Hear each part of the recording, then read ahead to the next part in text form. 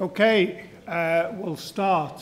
I'm actually the chair for this session, and I'm actually introducing the first part of the session as well. I'm the first speaker, and I'm the first speaker of 5. So we're cramming a lot of information into this. We've got some big news. Thanks very much to the sponsor for this, for Bibber. I've known about their work for a long time, and they do some, it's really good that they're still going, 40 years on plus. Right, brief introduction about the speaker. Well, it's me, Stephen Martin. I've been in this game 40 years. I've retired, but an emeritus professor, so I retired to do research. And the research I've been busy doing for the last 3 months, I will now give to you. Okay, so today's talk, so this is me starting the talk, is about Varroa resistance in the UK and elsewhere. And our presenters today are myself, Clive, Rhona, Joe and Steve.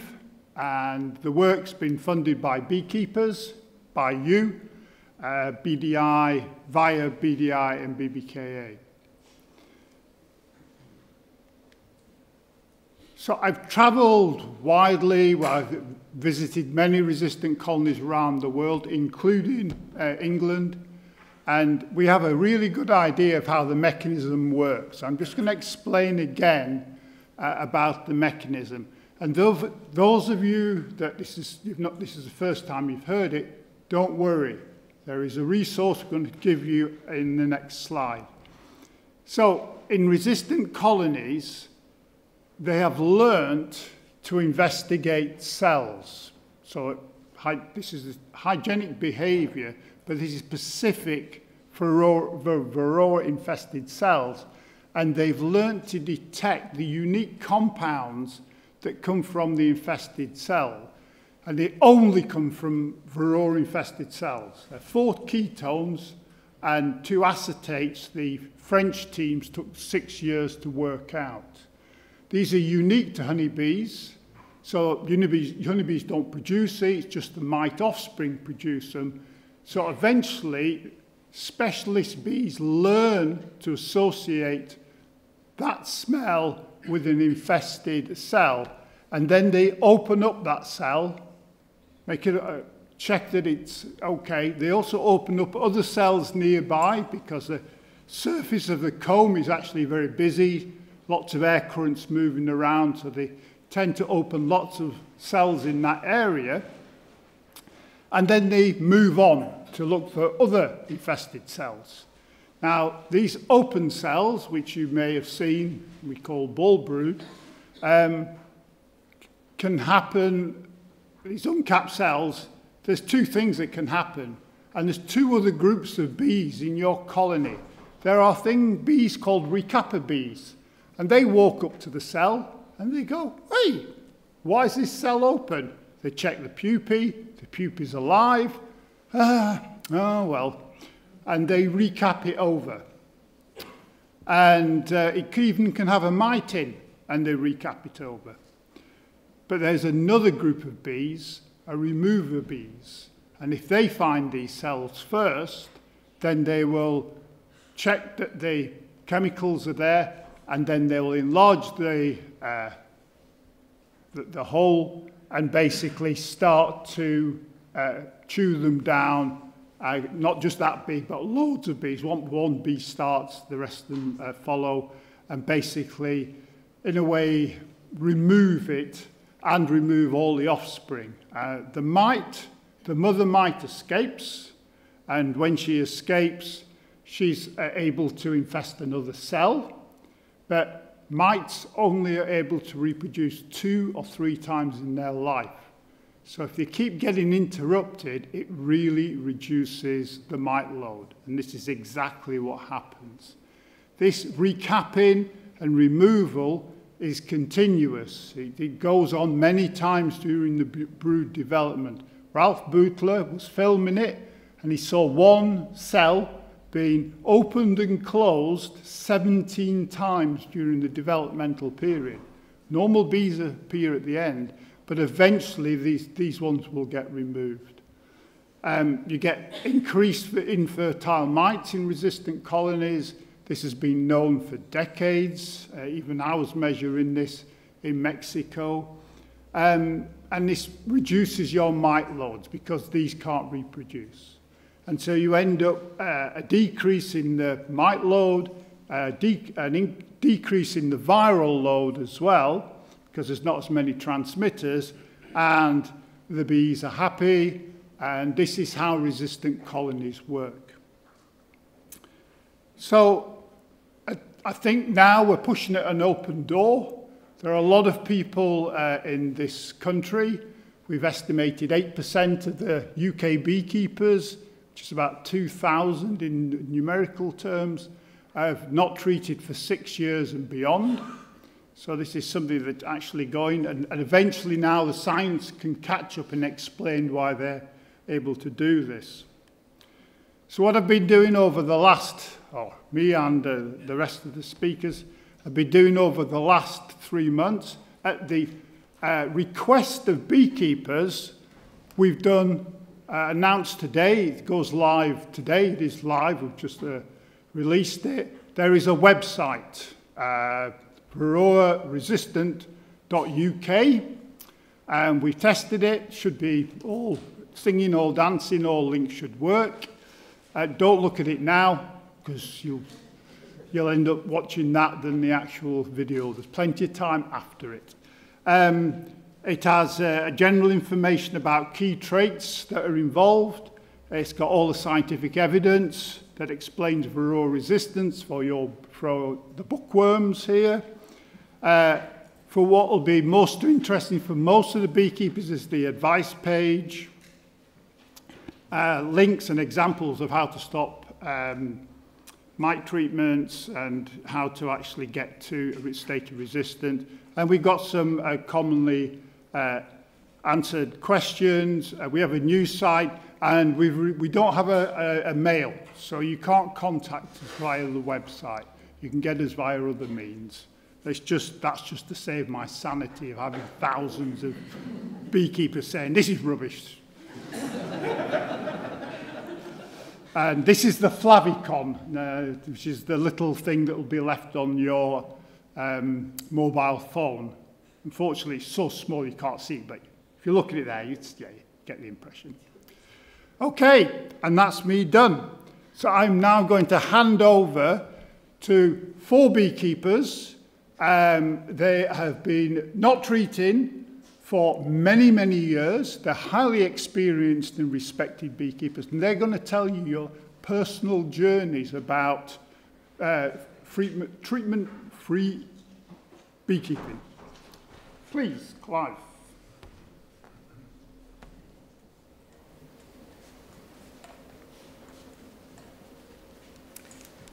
Thanks very much, Stephen, for what you've done, and thank you for getting us here.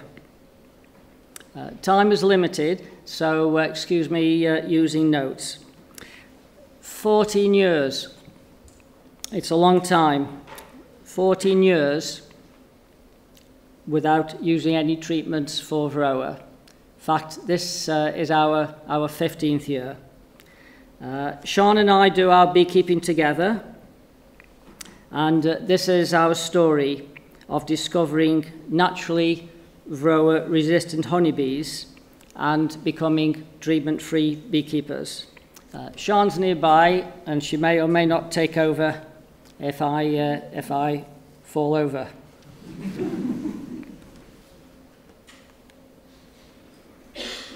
This is a summary of our history. 13 years, 85, 98, traditional beekeeping, no Varroa. 1998, later in the year, August, we found our first Varroa, and we complied. We treated with Beverol. 2006 was our last treatment with Beverol. We were told by the NBU inspector that the resistant to that chemical was increasing.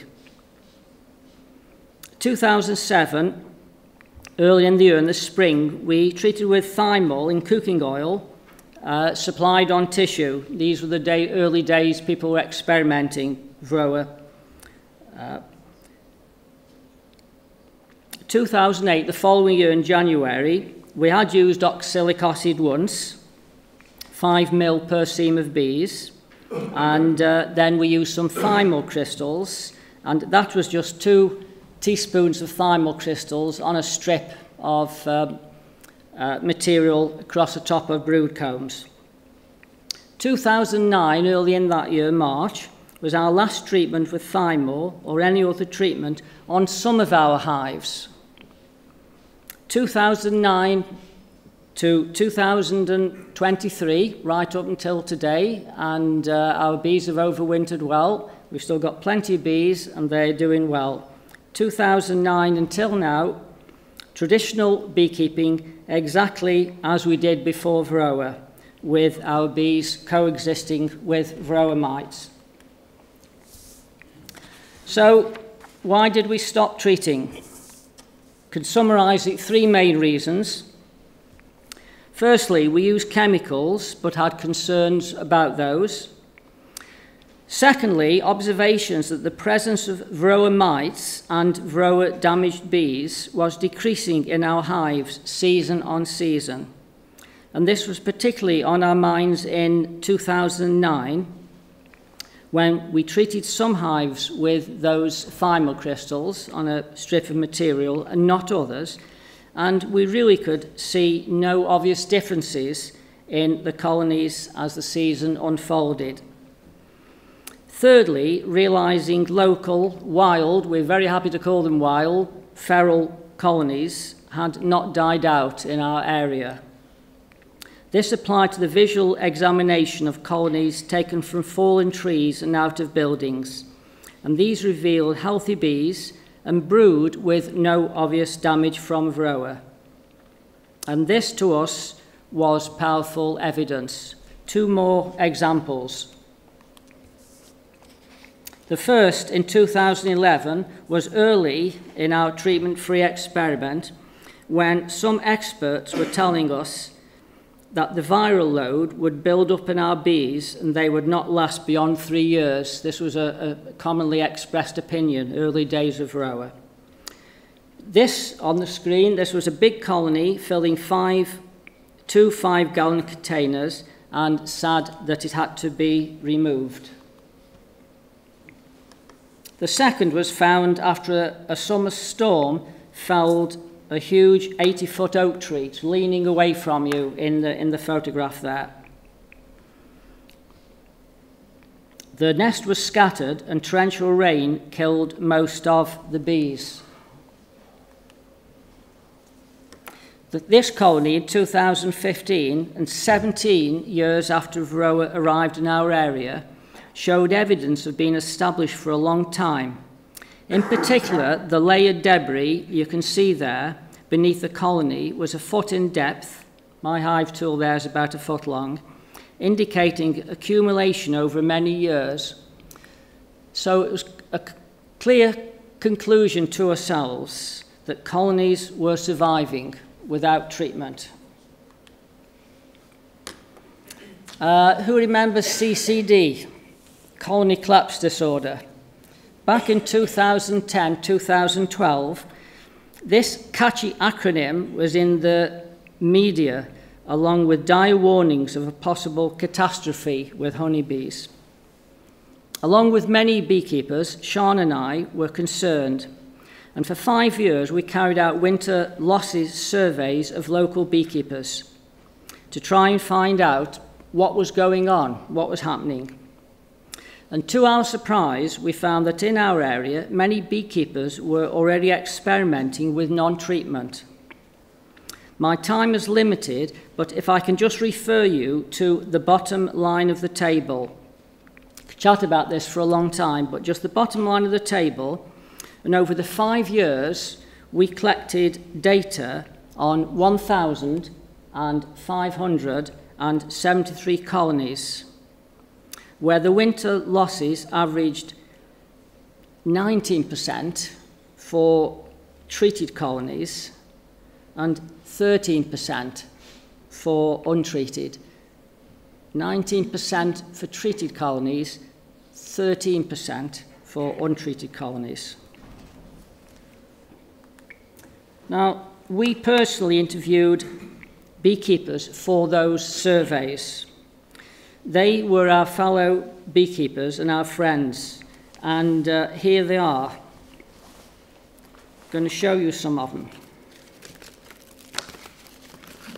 There's only 25 of them here. This is the importance of your fellow beekeepers. If we got time and energy, I could have another 100 standing behind me. So we were very, very lucky, I think, with the beekeepers that we'd got in our area.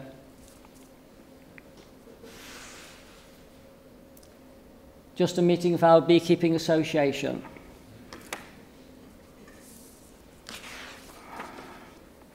In 2019, we plotted the treatment-free beekeepers that we knew geographically and got this distribution. The number of beekeepers not treating is now greater. In 2019, for example, our beekeeping association was 40+ members. It is now 80+. Your association members are very important on the journey to finding Varroa-resistant bees. Our Seed and Avionics Beekeeping Association is relatively informal, and members stop treating their bees in their own time and in their own way, particularly after seeing this approach working with other members. There are understandable concerns over losing colonies, and this may happen. We may have been lucky and have not experienced high losses. On the screen, this is a summary of our winter losses over many years. We started with one colony. Colony numbers are shown in blue, and we now overwinter about 20.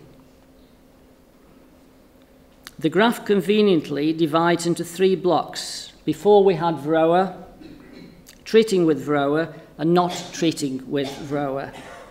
Now, except for 1 year when we lost hives to mice, could point that out. That's somewhere over here. We had a particular loss. Loss is shown in red. But excepting for that year, our losses pre-Varroa and now are about the same. It's the first and the last, those 2 graphs. We like honey, and our harvest over the last 10 years has an average of 36.3 pounds per overwintered colony. That is an accurate figure. I'm lucky I've got Sean, who's very good with collecting the data.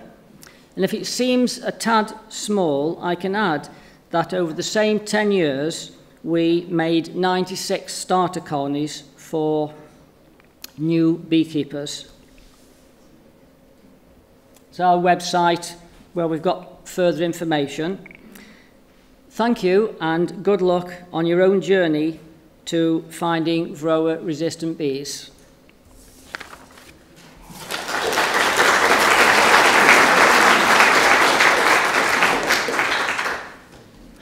Thank you, Clive. So I'm also a treatment-free beekeeper of a number of years.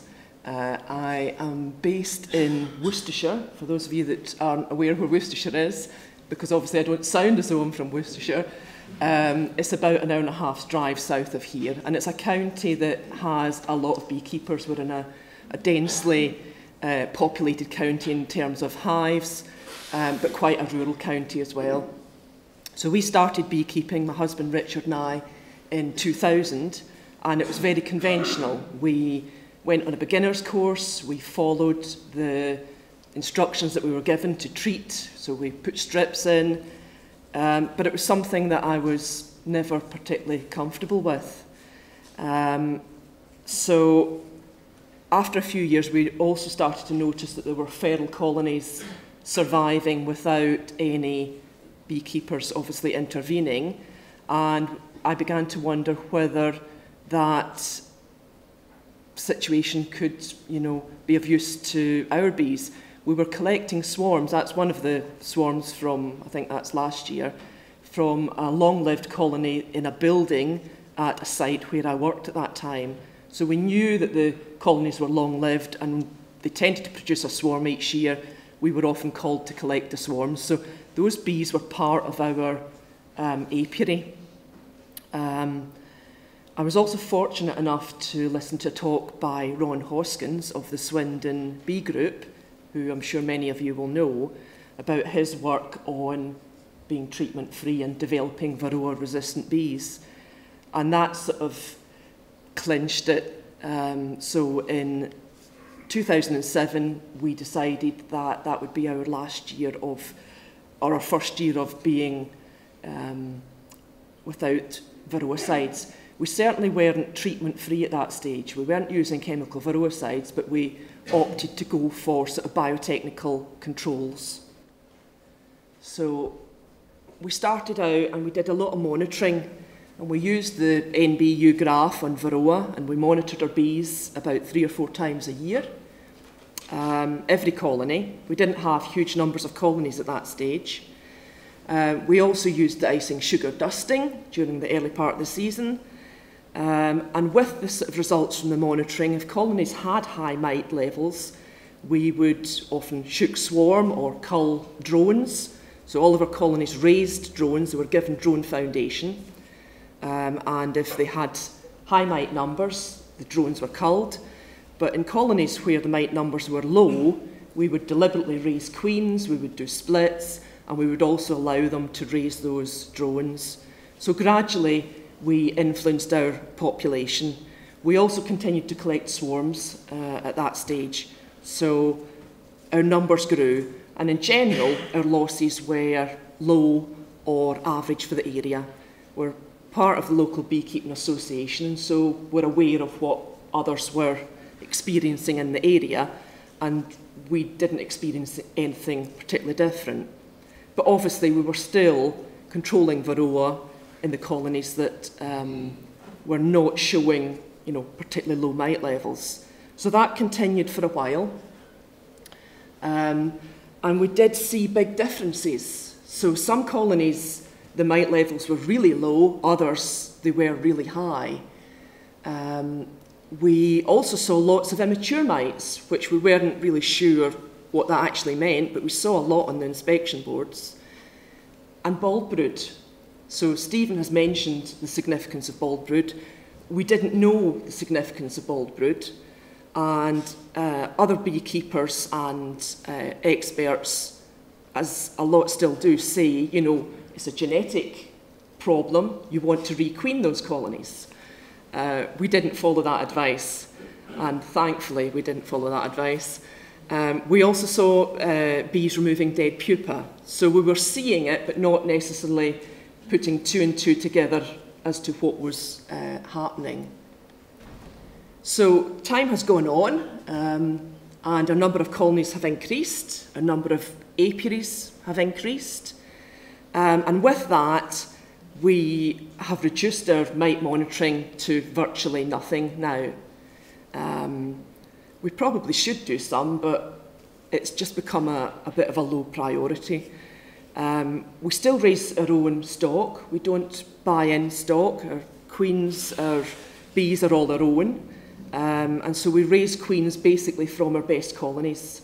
So we're still assessing the colonies, but not particularly looking at mite numbers. And with that, we've deliberately maintained diversity within our population. So we've never raised large numbers of queens from just one colony. We've tried to sort of raise queens and splits, etc., from a range of our best colonies. And so our population is still very diverse.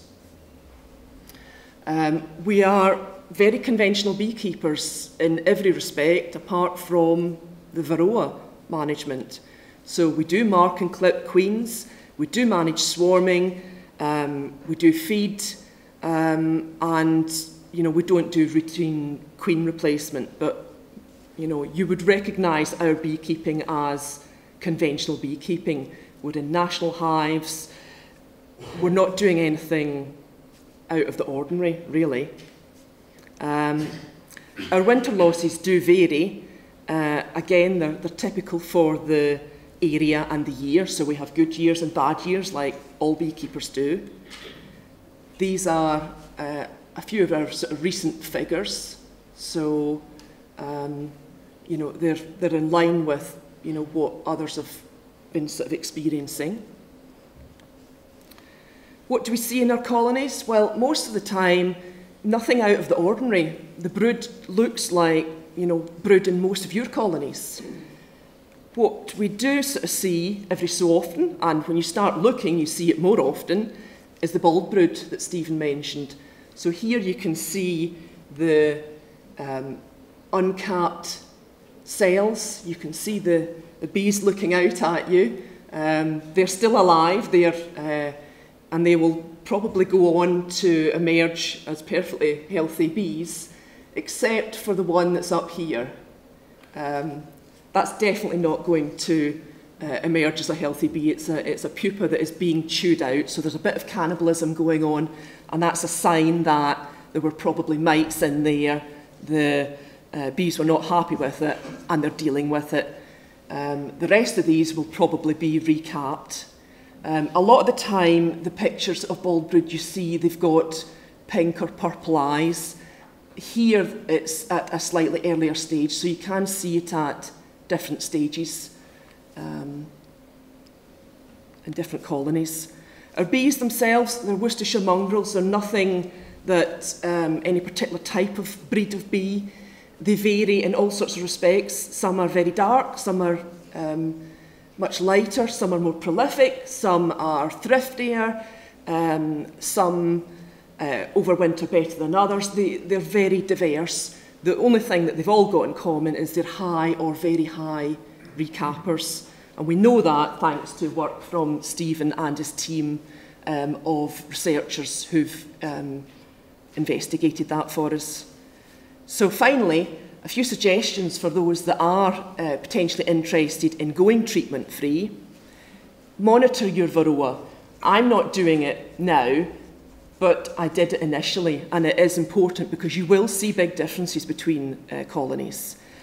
Look at your frames of brood. It's easy to miss small patches of bald brood, but once you get your eye in, you may well start to see it more often, and the cannibalism. If you've got a diverse population, then there's a chance that they're not all going to be the same. Some will be better than others. And so those ones that aren't managing their Varroa particularly well, do something about them. Manage the Varroa, requeen them, rehome them. Don't do, as we did initially, hang on to them, because they are a source of Varroa that are going to infest the colonies that are actually coping. So you don't want that sort of source of Varroa if your other colonies are doing well. So you have to follow my advice and not what I've actually done. We didn't get rid of them, and that's probably the one thing that I would change if I went back and did it again. And finally, make increase from those that are doing really well. You know, the ones that are coping, raise queens, do splits, and raise drones. And if you've got others around that are interested in being treatment-free, then sell or give away or, you know, spread those good genetics about, because it's much easier if there's more than just yourself doing that. Thank you.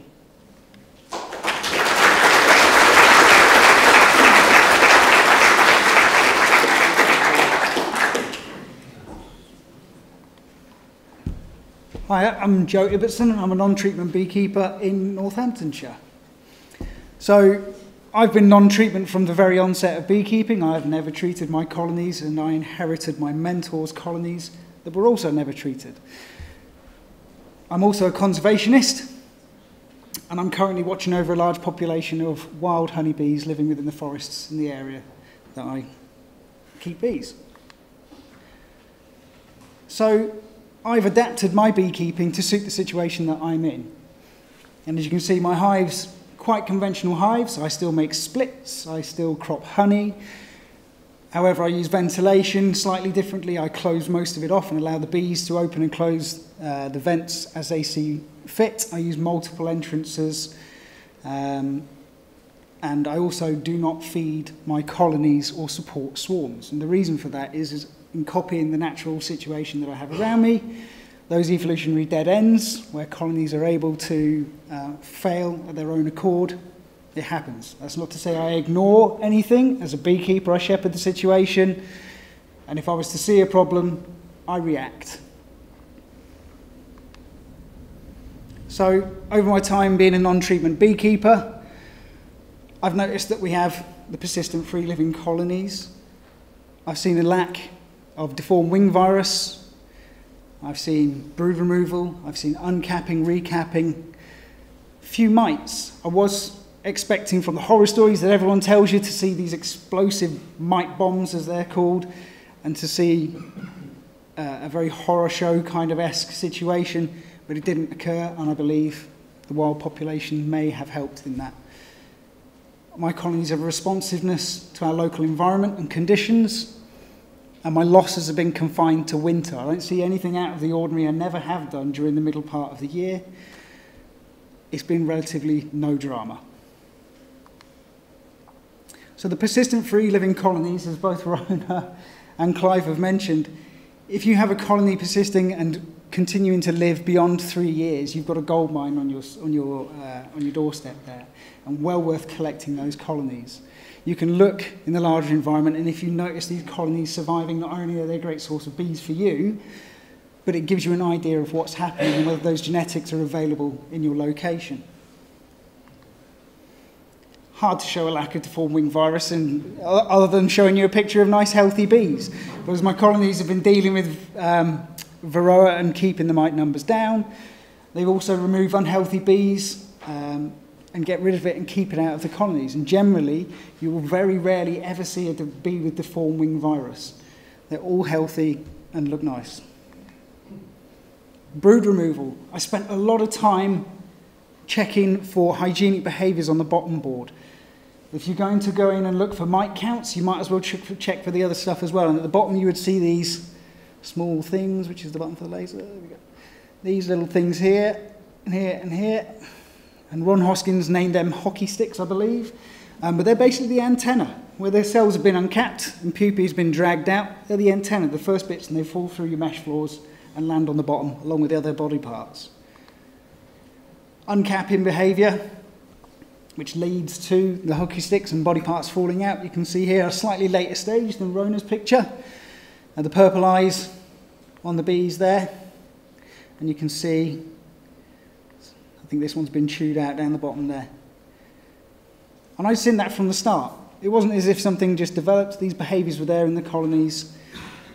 And you obviously want to work for those colonies. And if you see that behaviour, it's something to encourage. Recapping behaviour. Now this was something that I didn't get a comment to until the last couple of years with Stephen's work, and it was something I'd kind of been aware of in a roundabout way, because I was seeing this happen in colonies where I was requeening or making nukes, and you're waiting for them to mate and get going, and I was seeing that happen, and then I'd come back a few days later and it's all gone and disappeared. So although I wasn't aware of the recapping ability, you would see that the uncapped cells have quickly vanished again.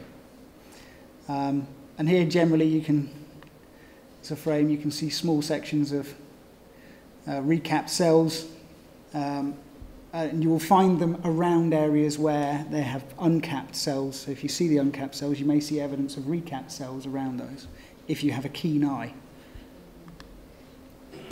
Few mites, another one that's hard to show unless you get zoomed right in on a bottom board. But here's a colony that came from an untreated colony and was several years untreated itself. And you can see they built a bit of drone comb up in between the queen excluder, and you rip it off and you accidentally break the combs, and you can see that there's no mites in there and very low drops on the floor. This responsiveness to my local conditions. I don't often go into my colonies during October. I usually finish off during September. But this was a colony I'd gone to collect as part of the conservation project. A tree had gone over. And they were in absolutely perfect condition. You can see they're all very healthy bees. If you can spot a bee with deformed wing virus in there, I'll give you a tenner. And you can see the nest is completely shut down. There's no eggs, there's no brood, there's full of pollen, full of stores, very healthy, completely ready set. They adapt to their conditions. They're managing the Varroa in line with their conditions and our flows as such. So I kept winter loss records, and you can see that my losses, my colony numbers, don't become pretty significant until the 4th winter. So if we kind of ignore those first losses there, but as I built up with swarms for my local area, I experienced slightly higher than average regional losses. So for the 2014-15, 2015-16 winters where I built up in numbers, you can see that my losses were plus 17 and plus 13.5% above the regional average. However, beyond that, as I started to work with my own colonies, we can see that my losses, the difference, then dropped to only, well, just below, just above, quite below, a lot below, just below. In the past several years, I've averaged, I think, around about 5% less than the regional average in winter losses, which is something similar to what Clive has experienced.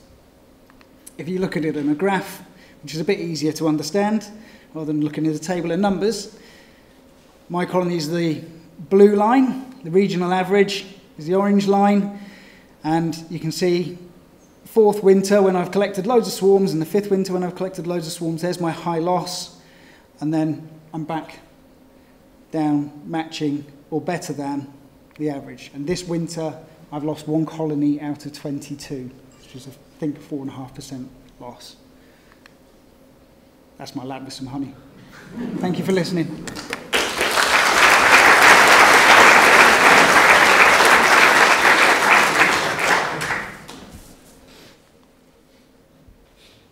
Thank you, Joe. Good afternoon. We are based down in the southeast of England, and we don't have the benefit of that many feral colonies in our regions. A few we keep an eye on, and so we do need to look for resistant traits in the area, and I'm going to talk you through how we do that. So we tend to see bees in 3 camps. One, Varroa naive, which not many of them these days after 30 years of Varroa. The biggest group is Varroa susceptible bees, and our job there is to try and recognize those and weed them out.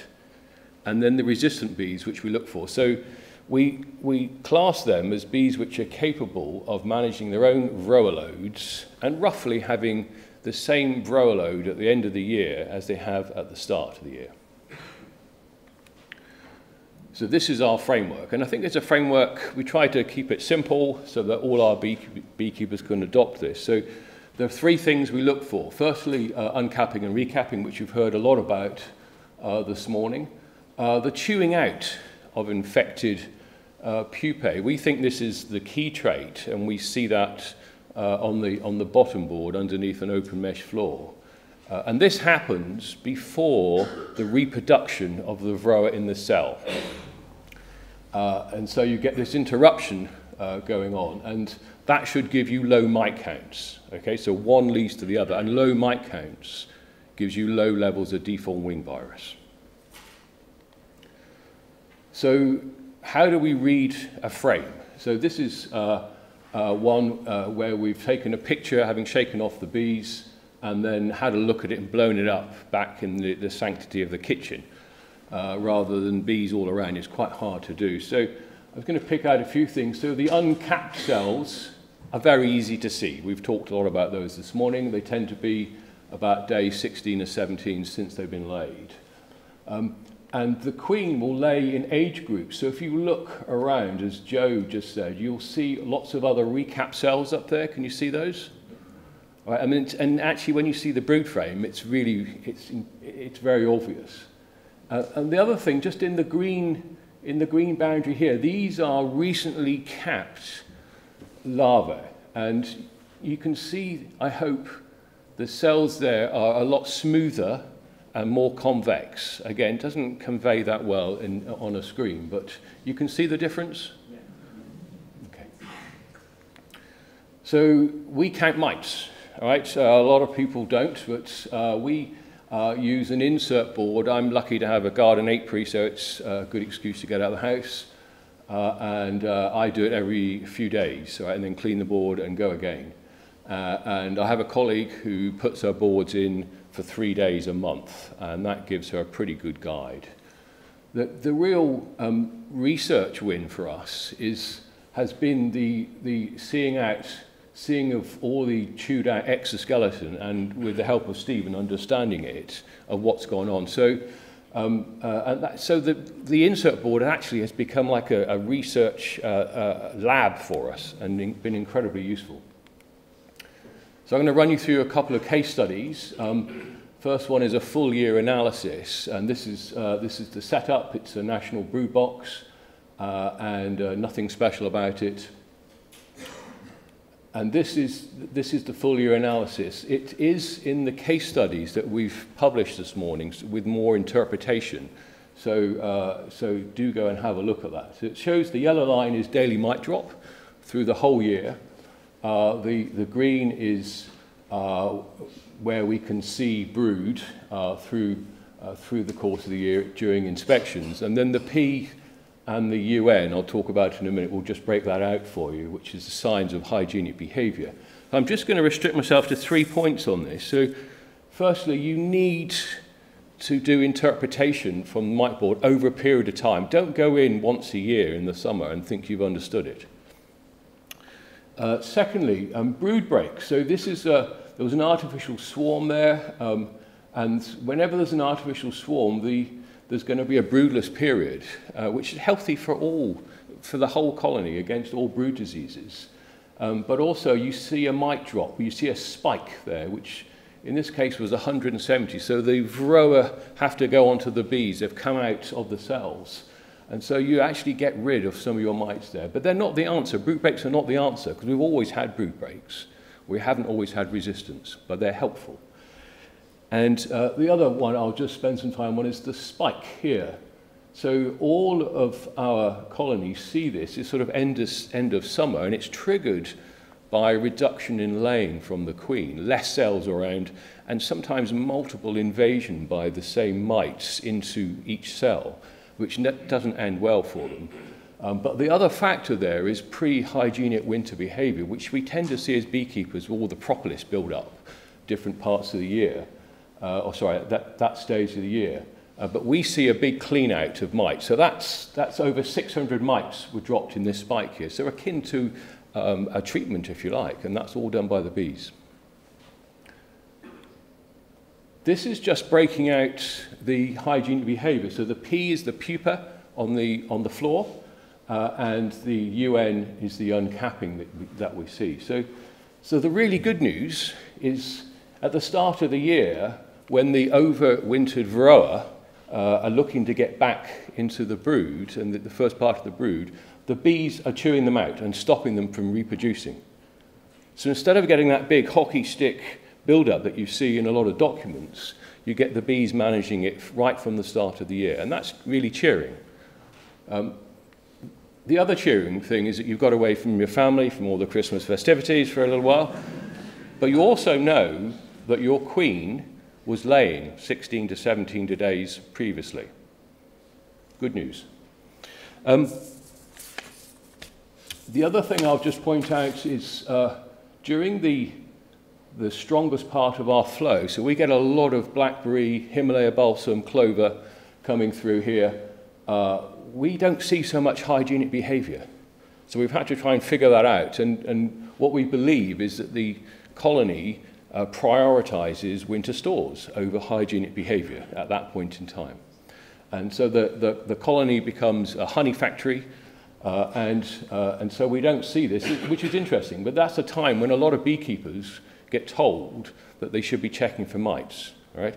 And what's happening is that the bees, the mites, the underlying mite growth is quite high there, but it's in the cells and you won't see it, whether you do a mite sample or you're looking on the board. So that's quite interesting. And the last point I'll make on this is the heritability of the hygienic behaviour. So we see this being passed down from queen to daughter to daughters.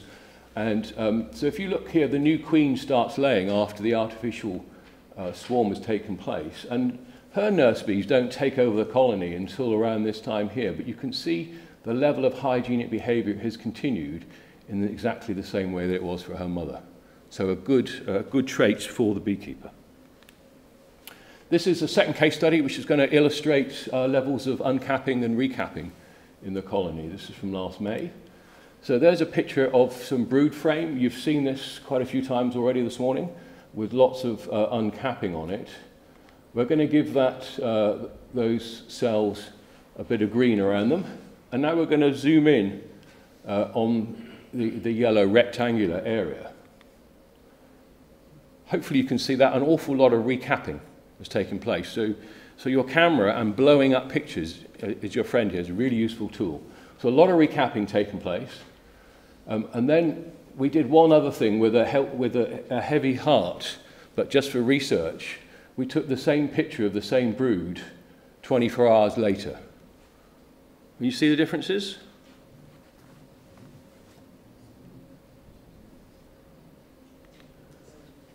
We've marked them on, right? So in that 24 hours, all the green ones have been uncapped. We could only find one that's being recapped here. Hopefully you can see that. But look at the chewing out that's happened. And some of these are from cells which were sealed the previous day. So they've gone in there, they've not liked what they've found, and they've chewed it out. And we'll see that on the bottom board.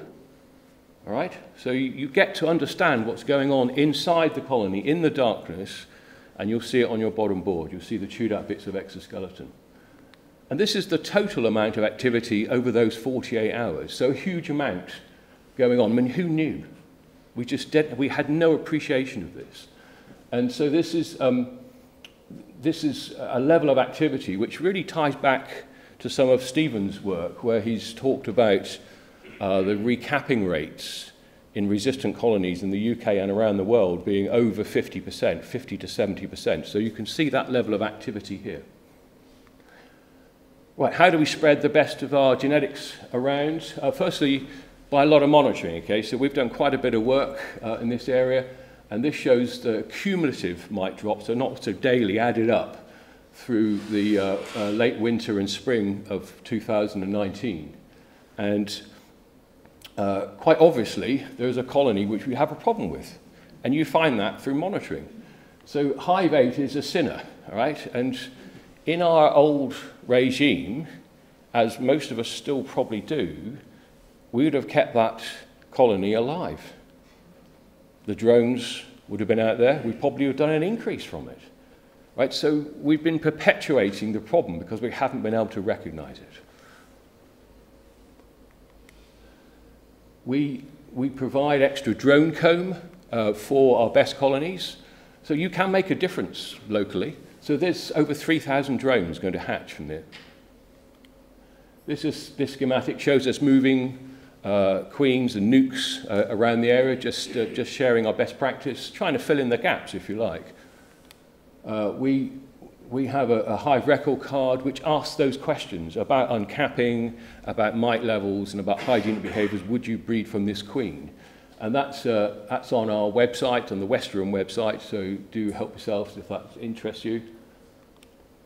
And then just getting started. So, as others have said, be cautious to start with. And there's a huge amount of Varroa susceptible bees out there. I mean, we haven't been selecting for Varroa resistance for 30 years. So there's a lot of bees which can't make it. So we actually used a couple of biotechnical methods we learned from Dr. Ralph Buchler, which you can find on our website, but also on the National Honey Show YouTube.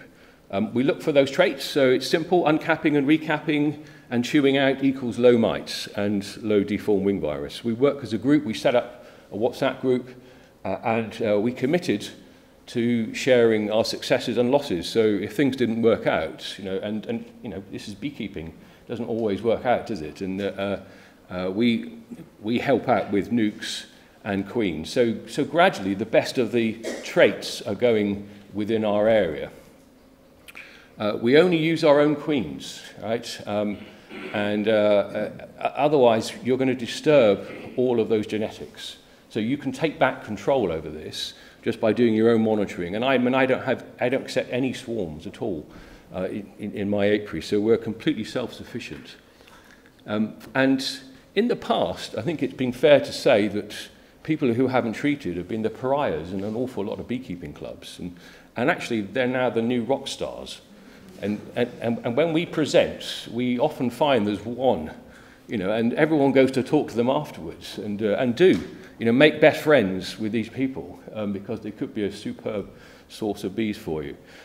Or try bait hiving on feral colonies, as some of my colleagues have mentioned. And I think with that, we're going to pass back to the chair, which is Stephen, and start some questions. Thank you very much indeed. Thank you.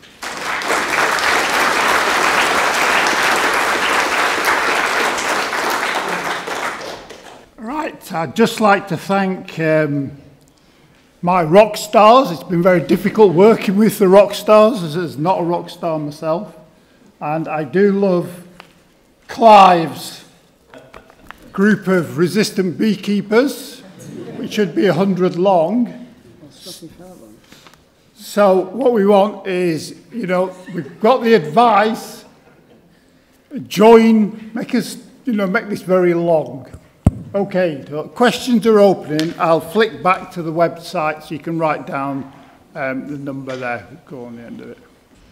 Thank you very much, especially to the last speaker for talking about a sort of a suburban area. So I also keep bees in an urban or suburban area near Manchester. One of the things that was bothering me about this whole idea of trying to go treatment-free was the question of drones from other non-treatment beekeepers, people, and also the question of drifting of Varroa mites from other colonies into mine. What can you tell me to reassure me that I'd be okay if I went down your route? Yeah. I mean, firstly, be secure in what you know you have. I think that's the important thing. And secondly, start knocking on doors and going to see people.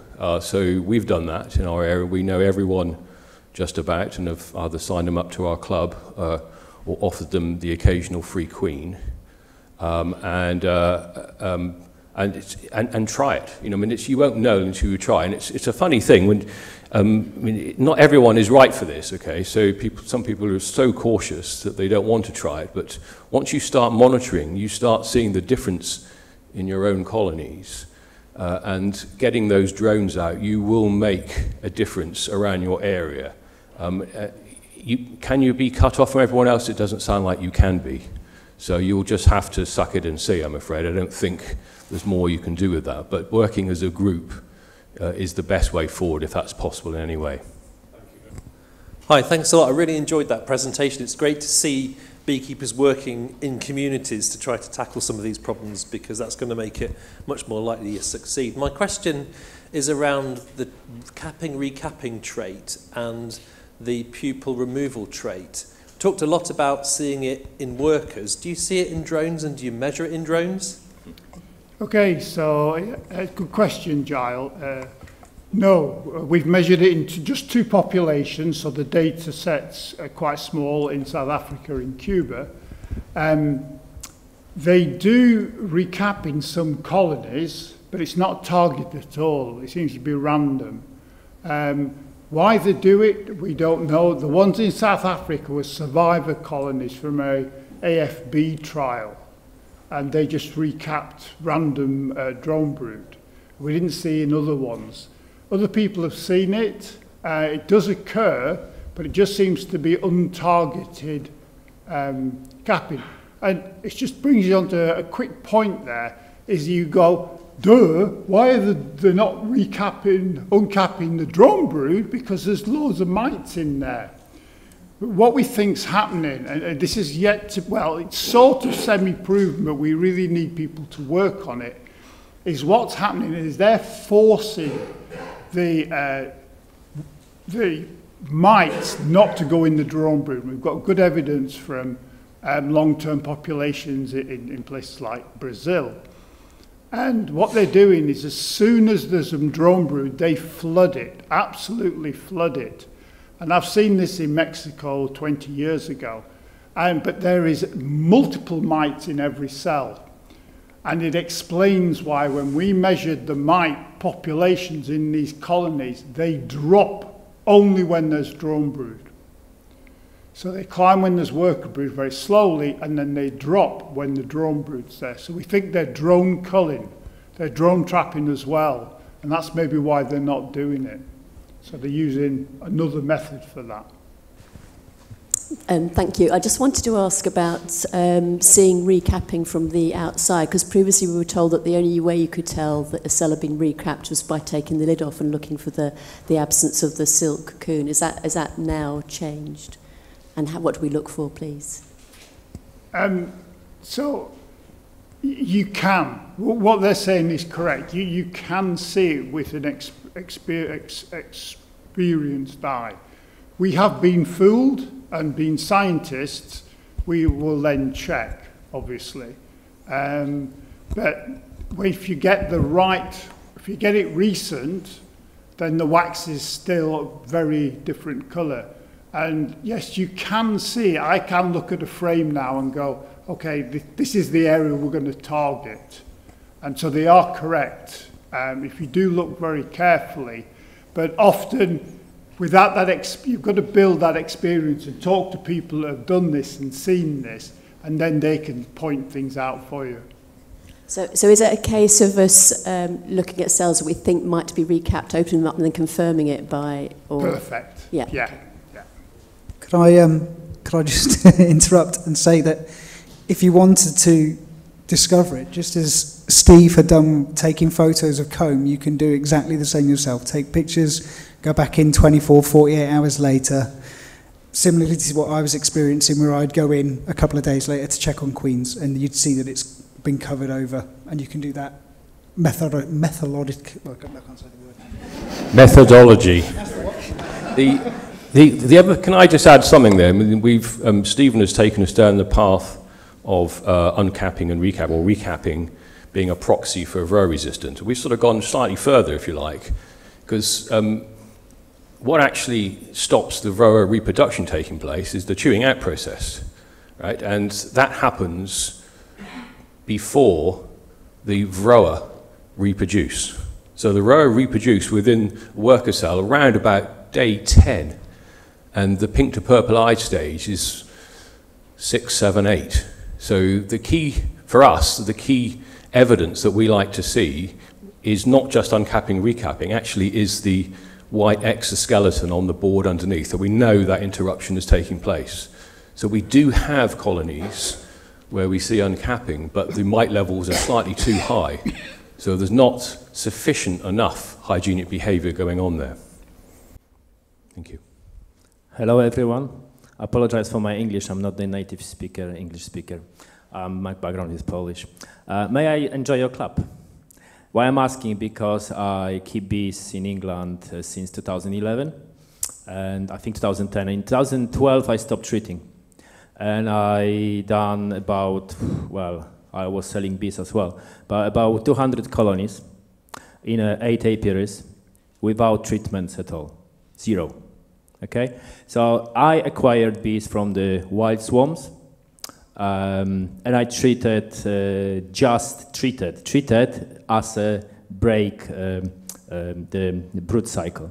So splitting colonies and caging queens in the period of the time you said. So it worked for me very well. I know in Cambridgeshire we've got about, I discovered about 50 wild colonies. I'm going around every spring when it's good weather, February or March. I'm watching if they're flying, if they survive. Of course, it's difficult to check if they're bringing pollen because they could be robbed from another colonies. But if I can, I just go and check they're bringing pollen. So they're surviving. We've got probably very huge mass of the good genetic around, which produce good drones. About the drones capping and uncapping, I've got colonies with very nice pattern of the workers' brood, but the drones are really patchy. It means the bees, the Varroa goes to the drones brood, and the bees taking the pupa out, basically the hygiene with the drones. So, you know, I'm happy to be here, and I am happy to see you, everyone, because when I start doing this in a few years, 2012, 2013, 2014, people look at me, local beekeeper association, no, you need to treat bees. You need to do this all things. Bees cannot live wildly. They cannot live in a chimney. There are swarms coming from our hives going to trees, and they cannot cope with Varroa. But now what I know about, I think 10, 15, 20% of all bees are resistant to Varroa, not just Carniolia, not the black bees, not the Italian, all of them, but have good genetic. And I think with the good support, all of us, to spread the good genetic as well, but stop treating. Sorry to say that.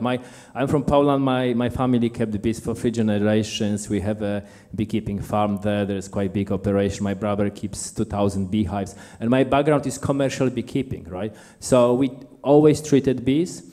But then how to find the bees who are good? Okay, to do the test, to look at the debris, everything. But I think the best solution is stop treating. Because if you stop treat, let's just rid of that bad genetic and keep going, good genetic, just growing.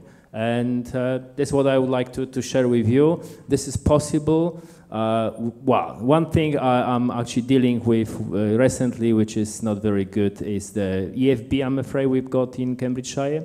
And the bee unit just came and just stopped a few of my apiaries because they found EFB single cells in a few apiaries. And it's actually killing me. And then, but, you know, last 10 years, we've got a lot of bees, okay? And it's possible. Thank you for your hard work, and thank you for sharing everything today with us. And then if I can after just come and share contacts with you, it would be fantastic. Thank you very much.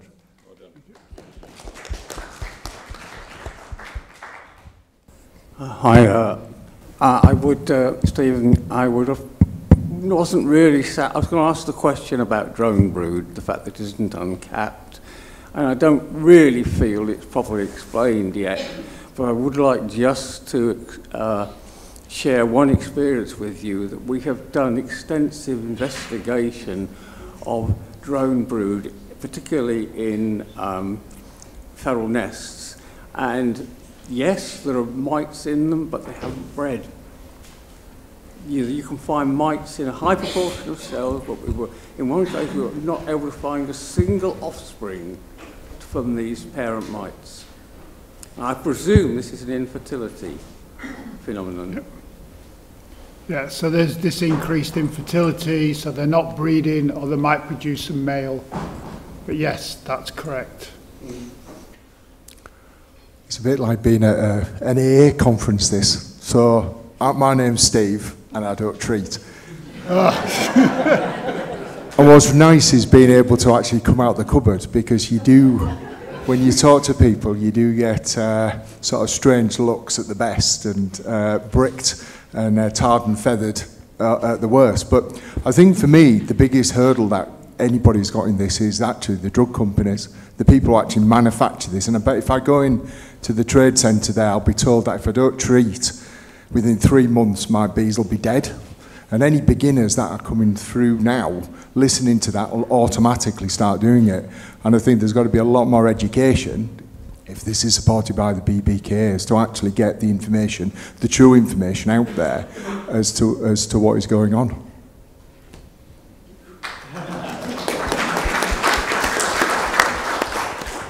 Yeah, the BBK are behind us. They do fund this. They do support it. They have to be careful. Of course, the bee unit will be the last to fall in line.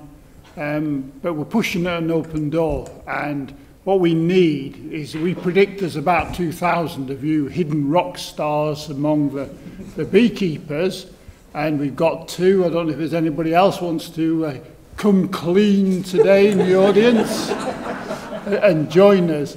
But we would like the people that haven't treated for over sort of 5-6 years to contact us and tell their personal stories, and we'll put it on the website along with all the other ones that we have, and we'd like to grow that. The way this website is just starting.